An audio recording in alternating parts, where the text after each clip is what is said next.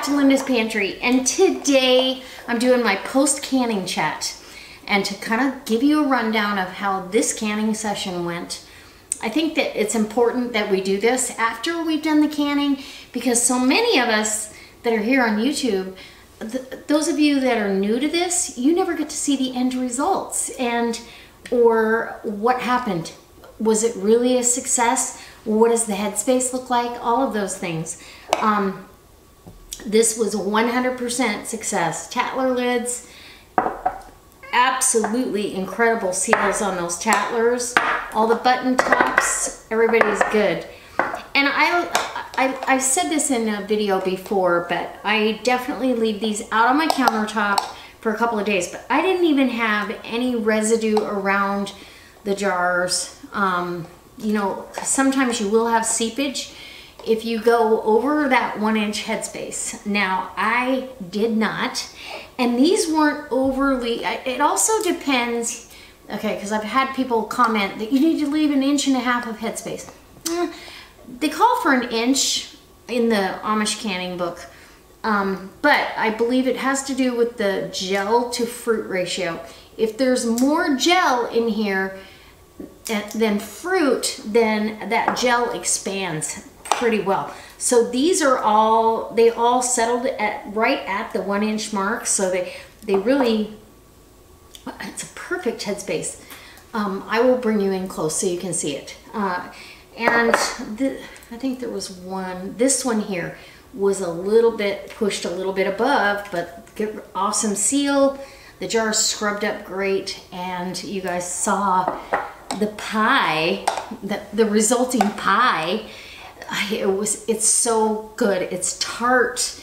It's a tart pie filling. So if you don't like overly sweet, I think you'll really like this. This would make a wonderful crumble. It made a fantastic pie. Dangerously delicious, I might add. Pie, if I'm gonna have a dessert, pie will be one of them, as long as it's not too sweet, because you get that savory kind of pie crust to it, where you know, other sweets, it's all sweet and there's no savory. I really like that. And I like the tartness of this. Just like when I do rhubarb, strawberry rhubarb, I don't do as much sugar as some other people do, but even though I mean, there's a fair amount of sugar between the apple cider and the sugar, but the apples are tart and the cranberries are tart, they can take it.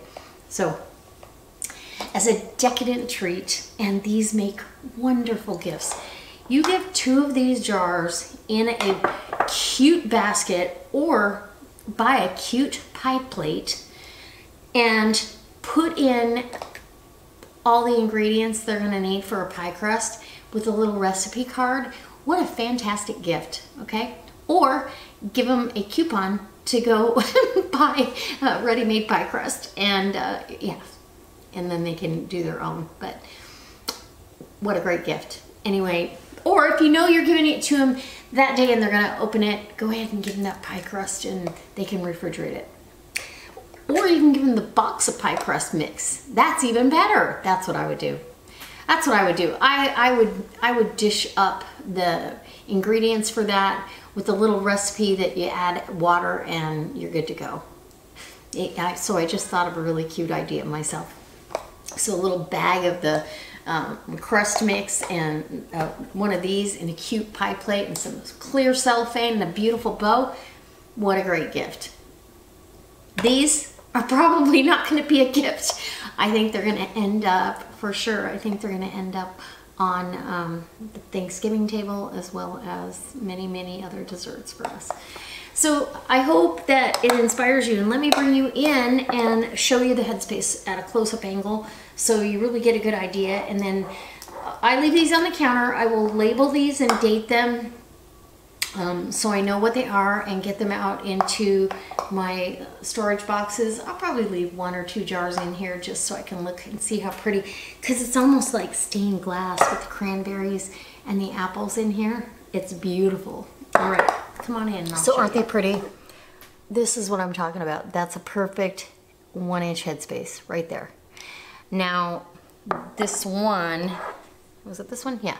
This one is a little bit fuller. It's right to the top. except over here it's not quite to the top. You got a little bit of gap there. Oh, look how pretty. I love this. And then, yeah, 1 inch headspace. Perfect, perfect. You just have to, you know, you have to do it enough to know how much that clear gel expands. And some of these jars got a few more cranberries than others, but I don't mind.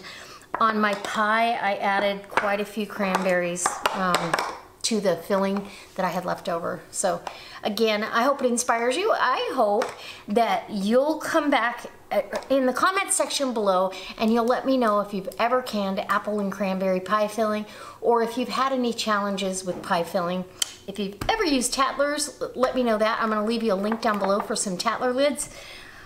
Absolutely must have in the home can pantry. I do not believe that we should be without reusable lids, just in case what happened this summer and fall happens again. All right, guys, I'll see you soon. Bye.